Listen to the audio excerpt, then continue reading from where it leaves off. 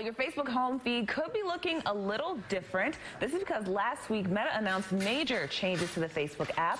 The social media platform will transform its experience into an entertainment and shopping platform, kind of like TikTok. Is this a good idea, and what does it mean for users? Chief Marketing Officer of Agency Partner Interactive, Rizzieri, joins us now to discuss and tell us about these changes. Does it only affect Facebook app on our phones, or what's that going to look like? Hey, great to be with you. Yeah, this is definitely a big change that if you've been tracking social media news lately, you're probably hearing some things saying, Facebook is making some changes to be more like TikTok, which is actually quite interesting. Facebook here kind of ignoring the fact that its legacy app users on Facebook are very different than your average TikToker, just in terms of all the demographic data. So, now we have Facebook making a move here to kind of separate the content that you see that is typically limited to your friends, your family, your first, second, and third degree connections. Now they're really trying to focus more on the TikTok style content, more of an entertainment app that will potentially expose you to really interesting dance moves from people that you are totally just unaware of, that you don't even know exist until you see their great moves.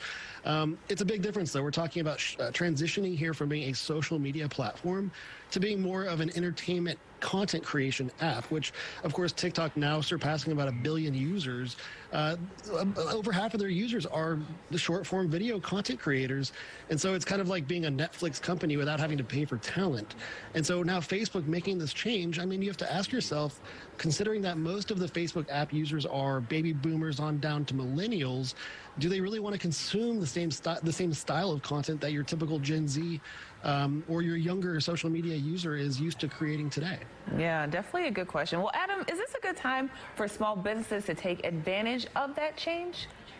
Always. Whenever there's a big change, that's always a time of opportunity, right? So obviously it's going to be the early adopters, the ones that get in there first, that are able to expose their brand in new ways to Facebook's, I would say, legacy community of social media users.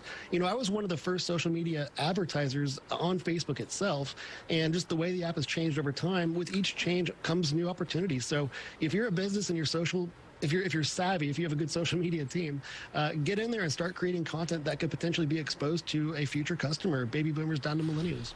Awesome. And Adam, if anyone has any questions or want to look you up, what do they need to do?